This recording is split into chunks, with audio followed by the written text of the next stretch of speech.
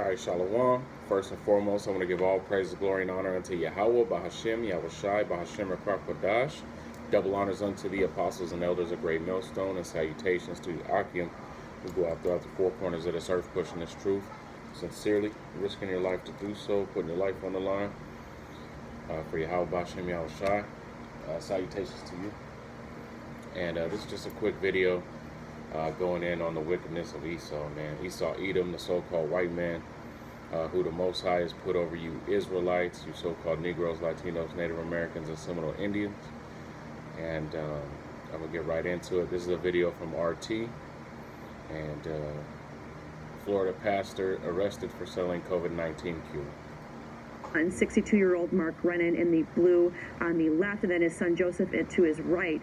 Now, the big question is, why did the Colombian feds raid their residence in Santa Marta, Colombia? Well, it turns out that this miracle mineral solution, or as they dubbed it, MMS, it's a chlorine dioxide solution. That's when you mix it with water and another solution that they add in, and it becomes bleach. And we're not talking about just the regular bleach that you would use for the laundry. This concoction is like a mega bleach, which is comparable to the industrial grade bleach used for treating textiles, industrial water, pulp, and paper. Now, the Genesis 2 church based in Florida has been selling this product for about 5 years now, but it was the rise of COVID-19, particularly when Florida saw a huge spike in early summer, that the Grennan's earnings shot up from about $30K a month to $120K. Again, promoting this miracle solution, is saying that it cures not just COVID, but even Alzheimer's, cancer, and autism in children. Now, as much as...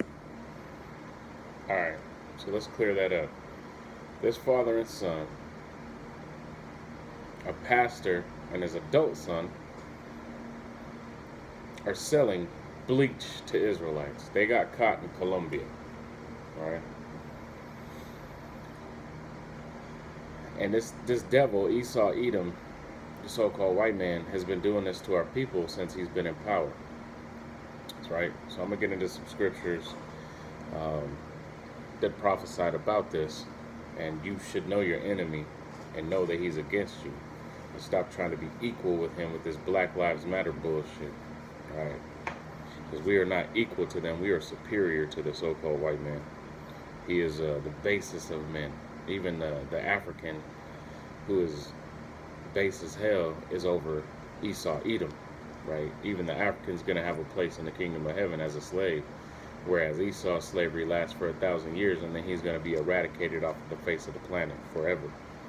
This is Deuteronomy 28 and 48, according to the Bible, right? Don't try to make this a hate speech. I'm bringing the words straight out of the Bible. Deuteronomy 28 and 58. Therefore shalt thou serve thine enemies, which, and this is going into Israel, which the Lord shall send against thee in hunger and in thirst and in nakedness and in want of all things. And he shall put a yoke of iron upon thy neck until he have destroyed thee. And he did that physically. He put a physical yoke of iron upon us, but it was also a spiritual one. It's talking about slavery. And he has destroyed us. Our people are destroyed for a lack of knowledge, right? Verse 49. And Yahweh shall bring a nation against thee from far, from the ends of the earth, as swift as the eagle flieth, a nation whose tongue thou shalt not understand. And that's how they were able to break all of those treaties with the so-called Native Americans, because when they came from afar, as swiftly, right, and it uses the symbolism of an eagle, because that's their nation's power, right? That's what they use as their symbolism of their power. And he brought them against us with a tongue we didn't understand. And so that's how he was able to break over thousands of treaties. All right. Verse 50. A nation of fierce countenance, which shall not regard the persons of old, nor shew favor to the young. And he shall eat the fruit of thy cattle and the fruit of thy land until thou be destroyed. And he killed off all of the buffalo and took all the corn for himself and destroyed us. Which also shall not leave thee either corn, wine, or oil, or the increase of the kine, or the flock of the sheep, until he have destroyed thee. And you know, that's why we're in the situation that we're in now, is because he came upon us like that. But that was for our disobedience. The Lord is using him as a whooping stick. And, you know, our time of being punished is almost over. And his time of being punished is coming for shit like this, man. Trying to sell bleach to the indigenous people of Colombia, man. Come on. Esau Edom is the devil, man. He's a wicked piece of shit. 7 Americans have died from this miracle potion, which prompted a Miami federal judge to order the church to stop selling it last April. That's why Mark and Joseph Grennan, that's why they were down in Colombia, packing and selling it there. Now, they are being extradited to the U.S., where they face charges on conspiracy to defraud the U.S. and Food and Drug Cosmetic Act. Hey, and, you know, sorry for you, Esau. Hey, man, kingdom's being translated before your very eyes. So that's why you're watching your power dwindle before you. You used to be able to get away with shit like this. You know, you could kill Israelites and nobody would give a damn. But now you're being called out for your wickedness because, hey, man, pretty soon the nation of Israel is going to be in power, and you so-called Edom, or you Edomites, you so-called white people, are going to be in slavery for 1,000 years. You know what I'm saying? For all the wickedness that you brought against the nation of Israel, your slavery, your assimilation, your murder, your rape, your robbing, your pillaging, your fucking zealous and over gathering greed, right? You got to pay for that. Everything you do in this life, you got to pay for, you know, and your comeuppance is coming in. It's going to return upon your own head. This is Obadiah, verse 15. For the day of Yahweh is near upon all the heathen. As thou hast done, it shall be done unto thee. Thy reward shall return upon thine own head. For as ye have drunk upon my holy mountain, so shall all the heathen drink continually. Yea, they shall drink, and they shall swallow down, and they shall be as though they had not been. Because Esau is going to be, he's got to serve his slavery. He's got to serve double the slavery he gave, and then he's going to be eradicated. Right? He's going to be destroyed. And not one branch or root shall be left, according to the Bible.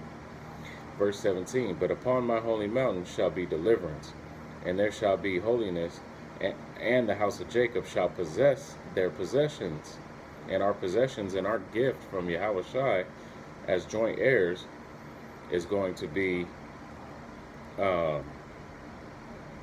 these other nations as slaves, because we're going to be in our kingdom, and they're now going to be in their servitude, where it's been the opposite.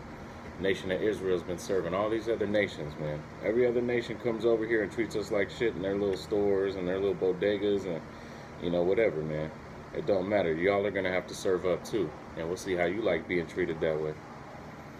And the house of Jacob shall be a fire, and the house of Joseph a flame, and the house of Esau for stubble. And they shall kindle in them and devour them. And there shall not be any remaining of the house of Esau, for Yahweh hath spoken it. All right. And they